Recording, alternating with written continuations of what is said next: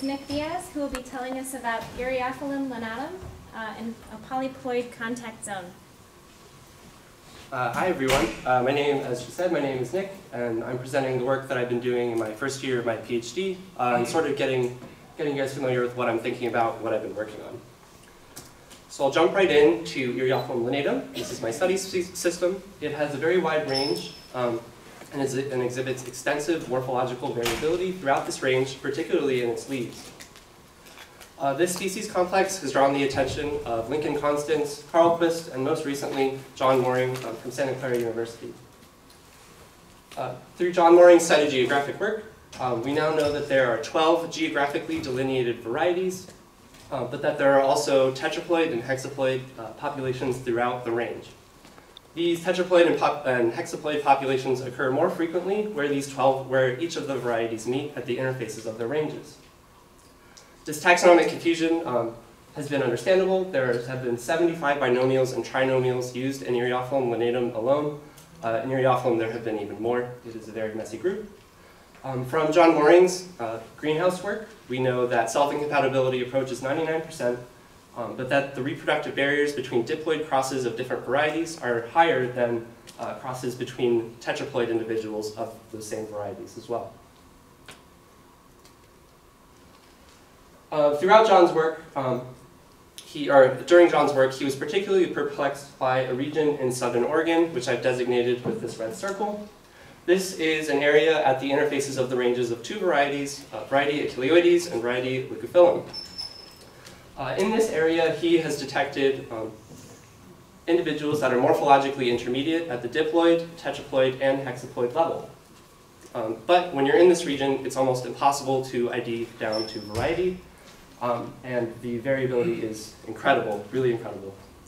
There are a few characters that he has published on that he says distinguishes the two varieties. These sometimes hold true, but not always, but I think they are worth mentioning. The first is the root system. Achilleoides is taprooted and slight, where Leucophyllum is fibrous and massive. It also has to do with their forms. One grows in single individuals, the other is clumped. And their lifespans are actually different as well. And there have been several transitions in Eriophyllum between perenniality and annuality, but these two really don't stick to anything, as far as I can tell, and as far as he could tell.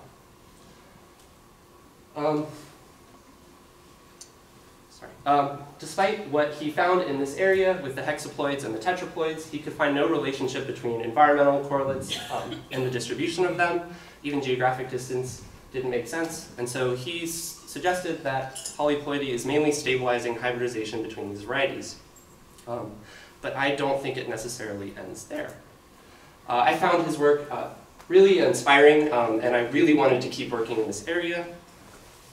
And so the first thing that I thought I should do was to revisit some of these populations.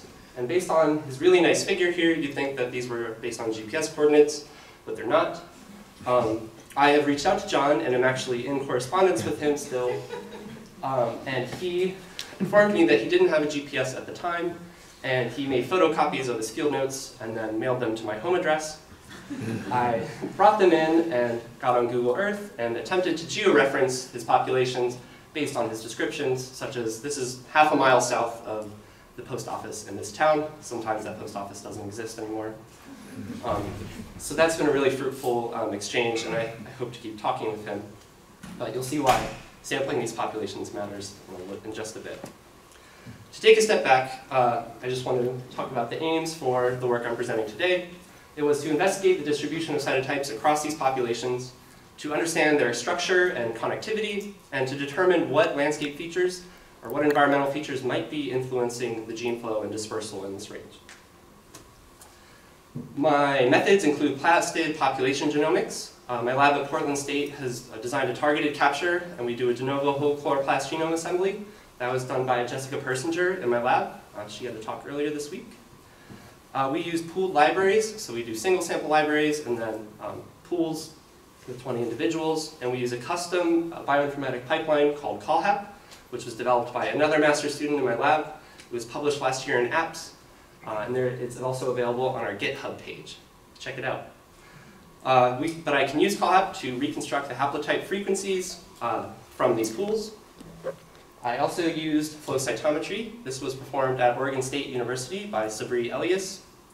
The sampling scheme was that I grabbed leaf tissue from 5 individuals for each of my populations. Eriophyllum is rhizomatous, so we had to take care to make sure we didn't sample the same individual twice.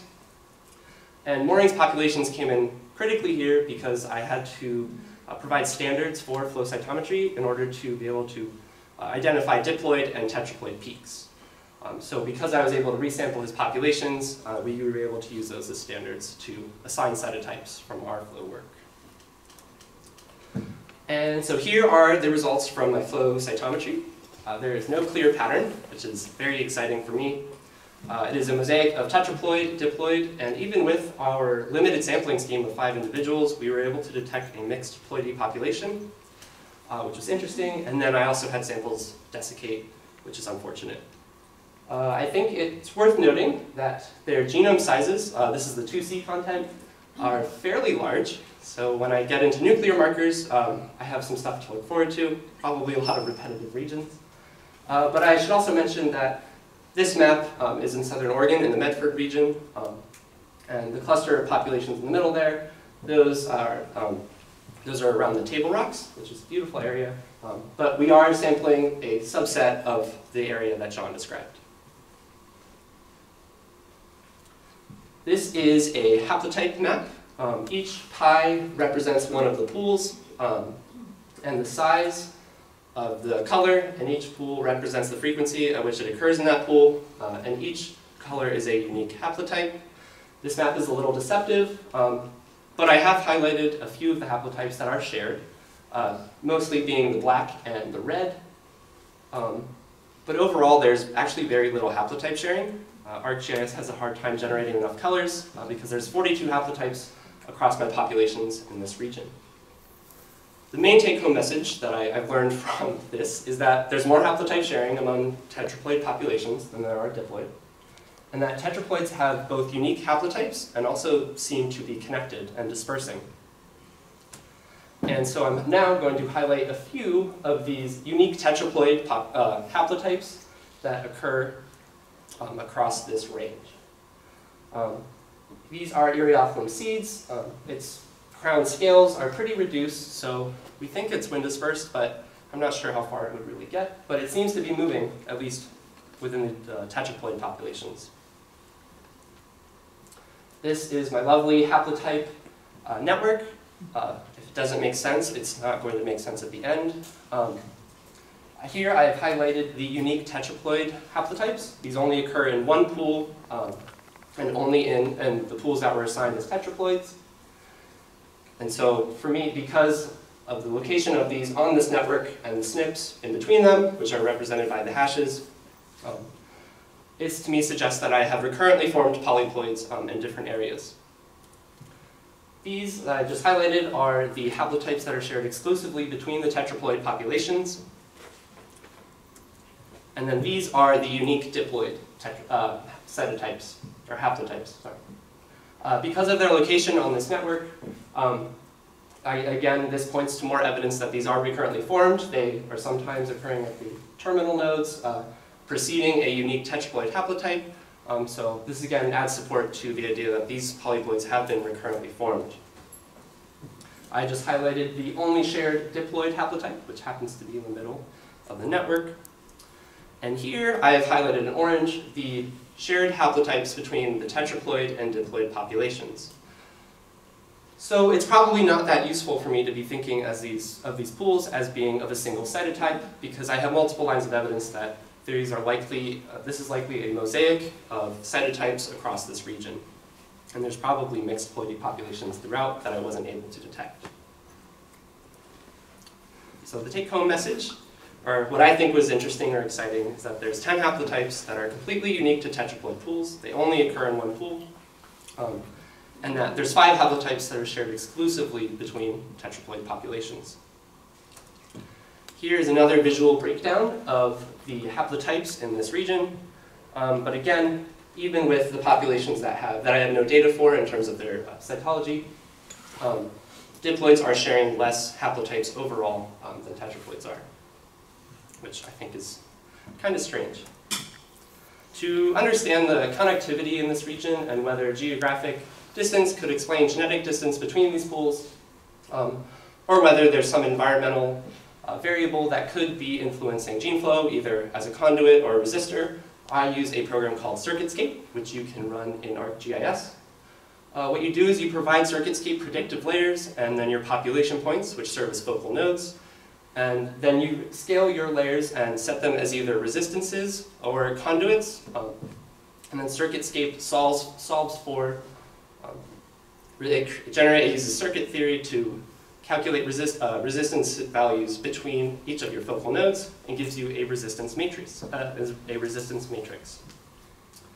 I can then generate genetic distance matrices between my focal nodes, and I used a multiple regression on distance matrices and a backward selection model to see which of my predicted resistance matrices could best explain my genetic distances. I also included geographic distance as well, because you have to.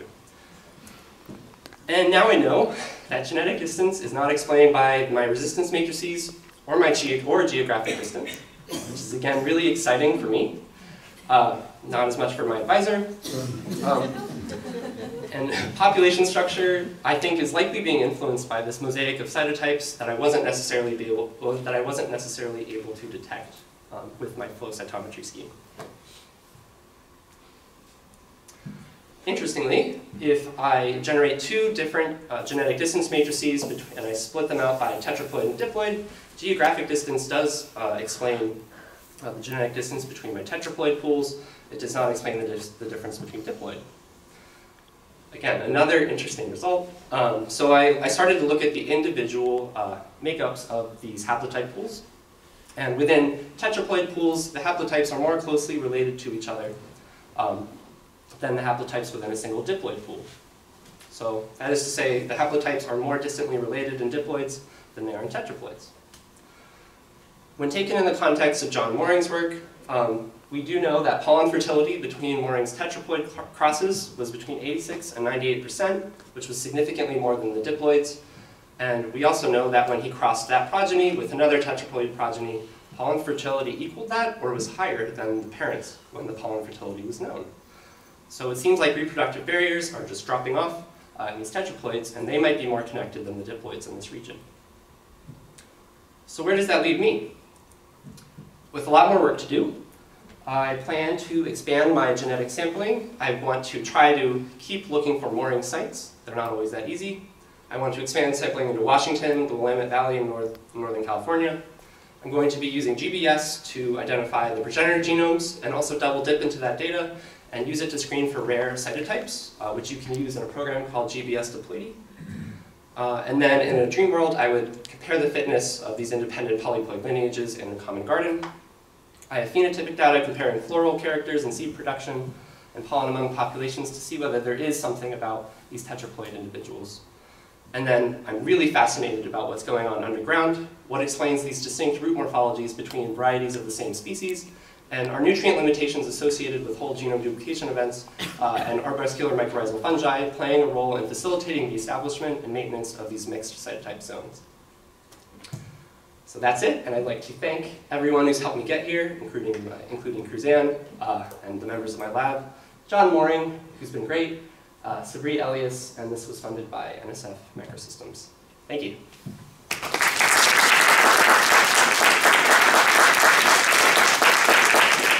We have time for one question.